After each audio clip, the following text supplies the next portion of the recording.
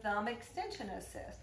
It's going to be the same, beep, beep, beep, beep, as the wrist, except now we're doing the thumb. So as you can see, her thumb is very small. And I can even use something I've already cut. That's going to be perfect. So I'm going to go ahead and... like this. Yeah, you're right. So same technique that you use for wrist extension. I'm going to show you a little different way. I'm going to leave the paper on because sometimes that helps make it easier. I'm going to take the anchor right by her thumb.